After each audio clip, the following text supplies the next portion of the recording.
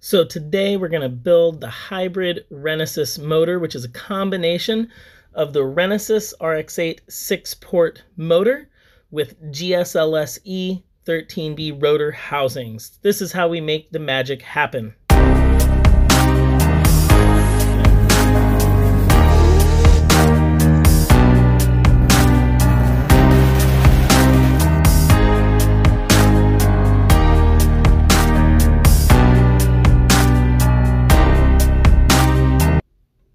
All right, we've prepped all our parts in previous videos. Everything's clean, painted, ready to go. Get that front plate, that front housing on that engine stand head. We've got a Mazdatrix engine stand head. I like to drop the stationary gears in, check fitment. You can see we've got a polished bearing.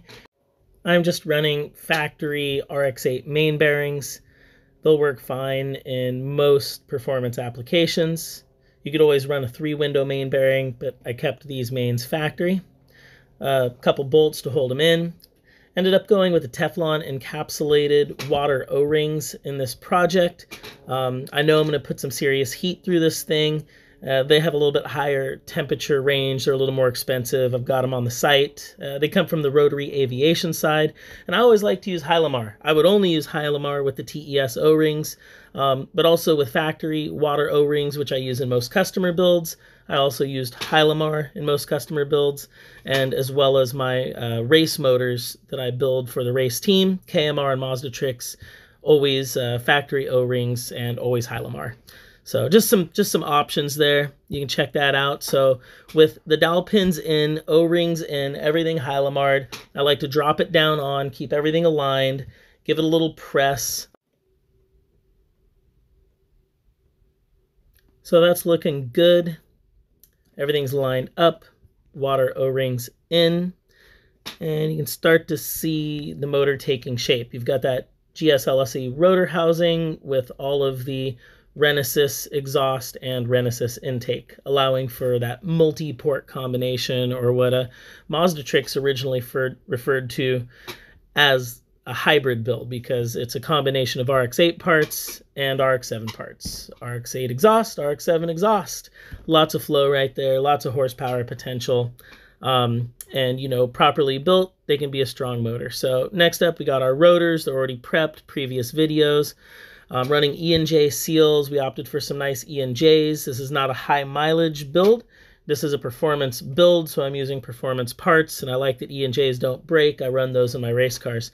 Mazdatrix balanced the rotating assembly, so we know everything is ready to go. Just clean it up, wipe it down with acetone, a little bit of assembly lube on the rotor, RX8 side seals, a little bit of grease, or whatever your preferred method is to hold them in place. You don't want them to fall out, and then drop it down in. If everything is properly set up, the rotor should drop in with ease. If anything's binding, sitting crooked, you definitely want to pull it back out and check, but everything dropped in real nice. I was very happy with it.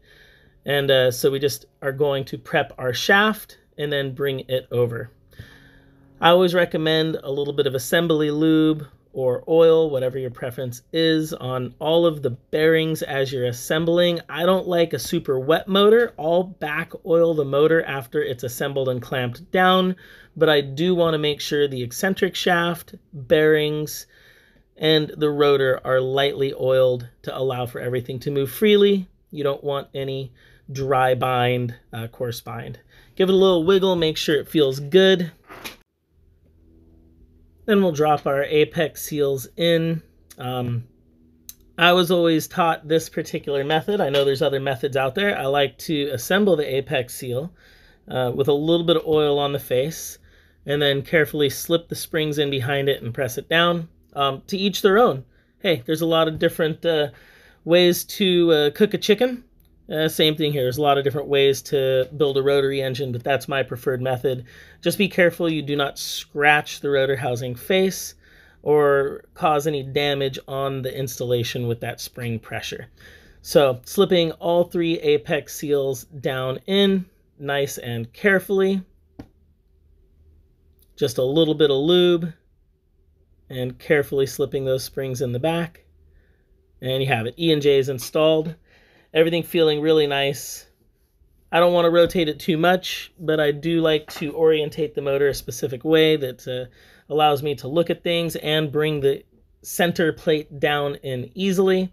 And if you notice, I'm now installing the next set of water O-rings, a little Hylamar, drop them down in. I don't like to do them all and then put the rotor in, which is oily. I will wipe the open face down and then apply the Hylamar, or just apply the Hylamar, sorry, not reapply, but apply the Hylamar and get those O-rings in, assuring that I don't mix or contaminate any of my sealing area with any oil, fingerprints, anything like that. We want a nice, dry, clean surface for the water O-rings and the Hylamar to seal against. And you can see with that center plate on, the motor's really starting to take shape and how much exhaust flow is possible and what the intake looks like. Those are lapped side plates. This was a used Renesis motor that I got really cheap, and a set of used rotor housings that I was able to acquire from a friend. Everything got resurfaced, so I still consider this a little bit of the budget performance build. Great for hot rods, great for having fun. You know, this isn't a way to achieve a 120,000 mile motor. This is the way to have a lot of fun, make a lot of power, and do a performance build out of a Renesis motor, which aren't known for performance. You can see again there the center plate with its primary intake and bottom exhaust side port up against that GSLSE rotor housing. And then dropping the rotor down in, oiled up the bearings, oiled up the shaft, and then I'll be dropping the water O-rings in now after, again on the back, because I'm able to wipe it down with acetone, ensuring that it's clean. And just taking a look. Nice motor coming together. Combination of cool rotary parts that are currently available. Meaning you can buy new GSLSE rotor housings. You can find a Renesis engine or the parts fairly easily because it is one of the later model RX motors. So it's kind of the idea behind it. Use what's available. Same thing, dropping those E and J apex seals down in. 2mm, 2-piece. A lot of options out there. You know, you can run 1-piece. I'm not a big fan of 3mm. It does have its applications, but generally you're just carrying more weight and the rotor modifications are more difficult. So modifying the Renesis motor to fit basically 13B traditional apex seals, and then allowing ourselves to run RX7 corner seals, again using a combination of parts that's very available. You can pick up stuff like this from Mazdatrix, Mazda dealers, aftermarket shops, and again, used back plate, used stationary gear, just new bearing, all polished up and everything cleaned, went through the dip tank, got resurfaced, and then dropping it down onto those rear alignment dowel pins and letting it align with the rotor and the stationary gear. Again, if you get some bind or something doesn't feel right, that's a good opportunity to see what's going on. Ours dropped on real nice, just had to get the rotor aligned, and you can see that that is basically the hybrid motor. Dropping our back tension bolts in. I probably should have gone with studs, but in favor of getting this motor built, and so we can do some NA testing with it, we went with the factory tension bolts. I will have factory-sized studs available soon, so we can torque these down more, and I do offer the 1/2-inch studding and stud kits. But we probably won't go to oversized studs until we actually start boosting this motor. And we're going to start off with NA applications and have fun with that first. On the front cover, the front stack, traditional RX8 stack, because I decided to go with a RX8 front cover. Again, using available parts. I think some of the 13B front covers and early water pump housings save weight, look cool, but some of that stuff isn't available anymore. So working with available parts, things that basically came with the Renesis motor, we stuck with the RX8 front stack, which was balanced with that Mazdatrix assembly, and then basically running the factory oil pump and factory spacing. I like to get my front shim stack a little tighter than the OEM recommendations. I'm usually looking to land between 1.8 thousandths and about 2.5 thousandths. And if you didn't know, the front stack does have a spacer that allows for end float and adjustment. So that is something you really should pay attention on. If you have no end float at the end of a build, that would be a problem. And we definitely want to make sure we have proper end float. And to do that, you're going to torque down the motor and the stack before you drop the front cover on, because if you need to make an adjustment, you want to do it before you seal the front cover up. So you can see I'm dropping my rear counterweight on so I can get a flywheel on there, so I can hold the motor's rotation so I can apply proper torque to the front main bolt.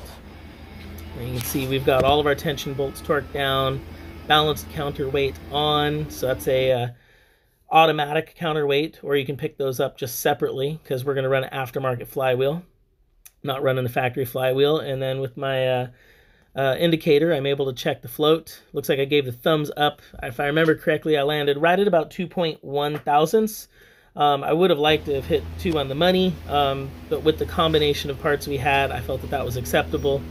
And definitely within the range of a performance build. We've got our oil pump on, drive chain. You want to check to make sure you don't have too much slop, but they're pretty solid.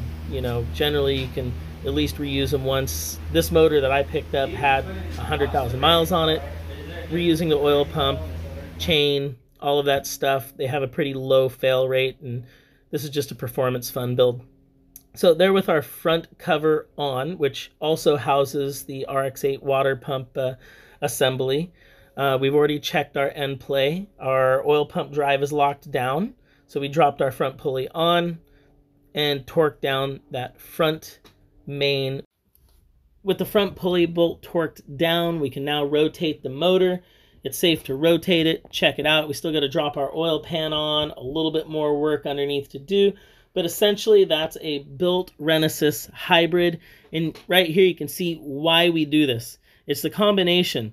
It gives us 6 intake ports that have high volume flow potential possibilities and 6 exhaust ports to match that intake flow. To make horsepower, you got to be able to get air into a motor and out. And this is one of the highest flowing combinations you can build as far as 13B motors go. Thanks so much for watching. Make sure to follow the series. If you haven't seen the previous videos, check it out. We've got links in the description below. Check out the KMR shop if you haven't. We've got some new sweatshirts, t-shirts, things coming out as the holidays hit. And make sure to keep on brapping. We're going to brap on out of here. That's a wrap. That's a brap.